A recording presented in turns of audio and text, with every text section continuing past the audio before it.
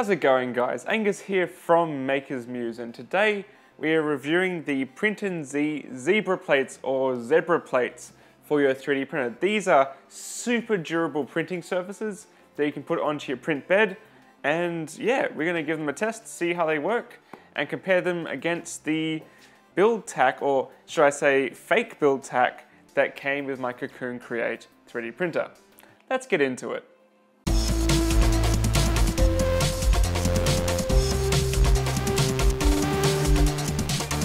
Welcome back, guys. So as I said, these are super durable build plates for your 3D printer. Basically, the Zebra Plate is a super thick, it's about 4.2 or 4.5 millimeters thick print surface, which is designed to be used many times and deliver super reliable prints, but at the same time being flexible so you can pop prints off after they're done. So that's the biggest sort of contradiction with FDM 3D printing, especially when printing with high warp materials like ABS. You want it to stick down during the print, but after the print's done, you want to be able to get it off. So I haven't really experimented much with glass printing surfaces, but that's the biggest issue with glass. You might get an awesome stick down to it, but getting it off, you can't flex the glass plate.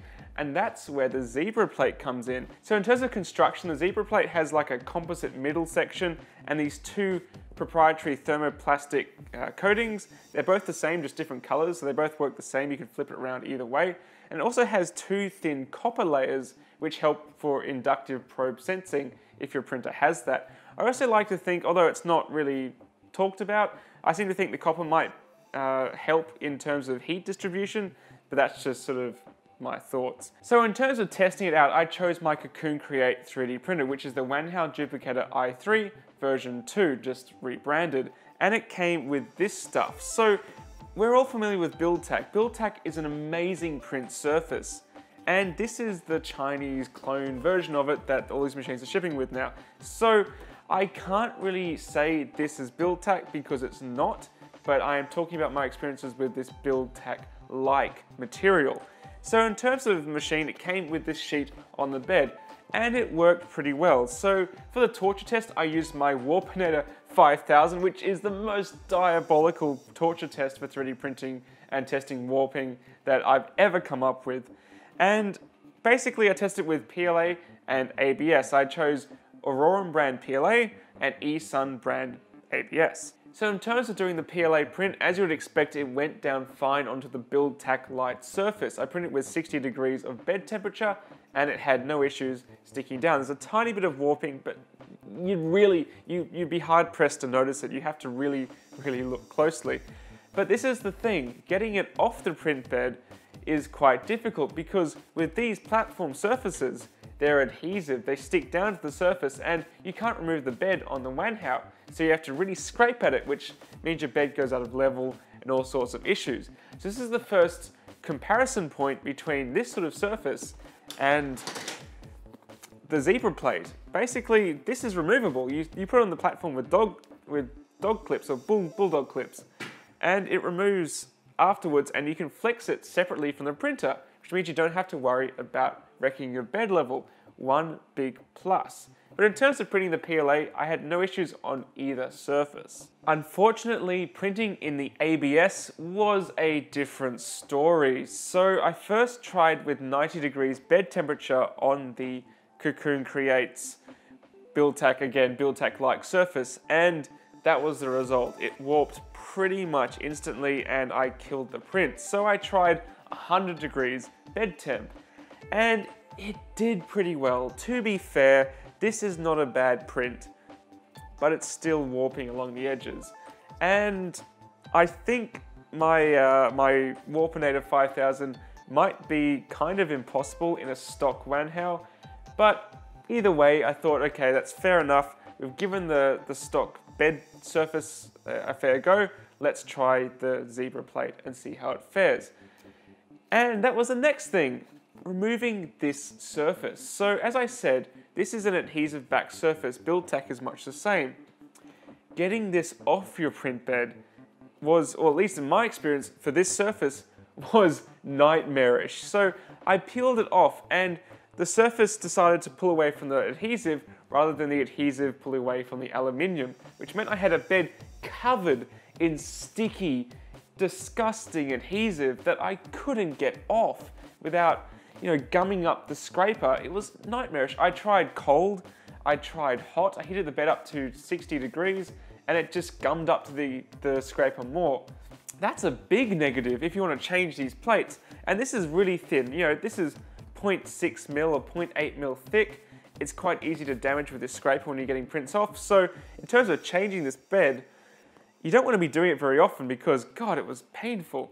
What I found actually out of everything was WD-40 decided to work quite well dissolving the adhesive.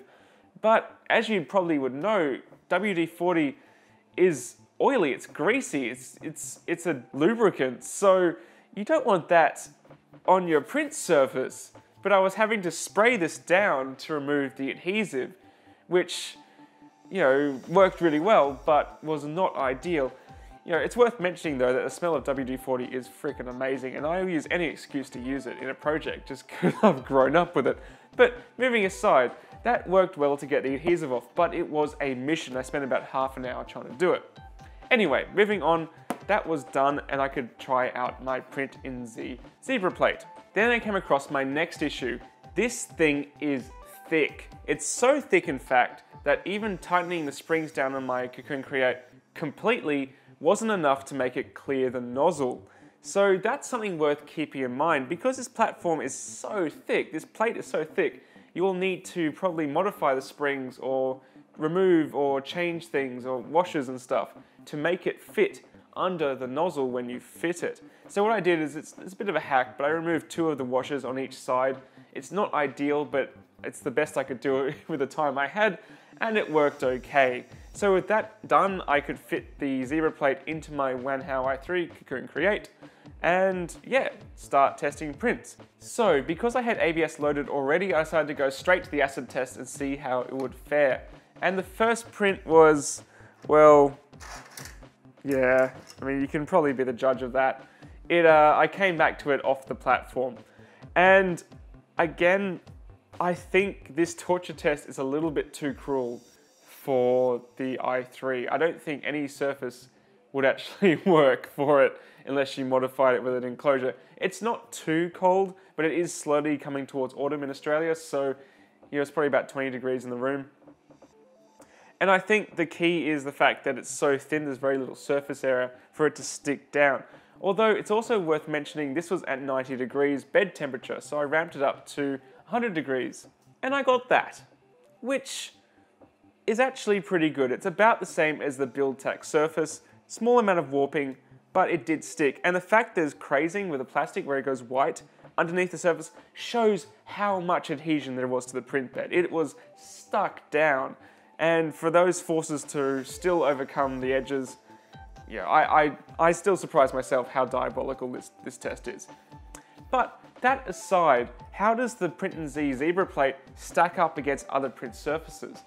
Well, I always disliked the fact that after I printed on my Cocoon Create Wanhao i3, I had to hit the bed with the scraper. And with big prints, you really have to go hard. This is removable. This is removable, easy to flex off the prints, and it's not going to smash or be fragile like glass.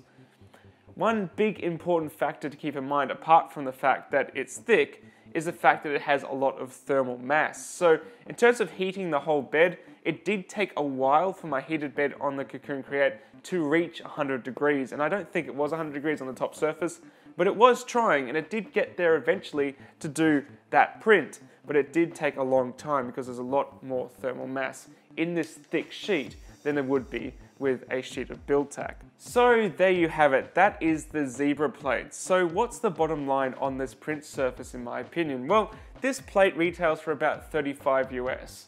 So that's an expensive print surface, but keep in mind this thing is super durable. You would be extremely hard pressed to damage this. I mean, you can see with this surface, I have had the ABS jam into the surface and it just scraped off. Sure, it stained it, but who cares? It's a print surface. This would outlast 10 BuildTak sheets. I have no doubt about that. So in terms of your investment, I think it's a very worthy investment in terms of getting a removable plate off a machine that otherwise would not have that feature, and I would highly recommend checking it out. So if you're interested in grabbing a sheet of Zebra Plate, PrintinZ has been kind enough to give me a discount code to give to you guys. All you need to do is enter Muse10 to get 10% off any Zebra Plate or Zebra Skin. I will be reviewing the Zebra Skin in a future video. If you want to see future 3D printing videos on Makers Muse, don't forget to subscribe. It does help me out quite a lot, and look forward to seeing you again very soon. Catch you later, guys. Bye.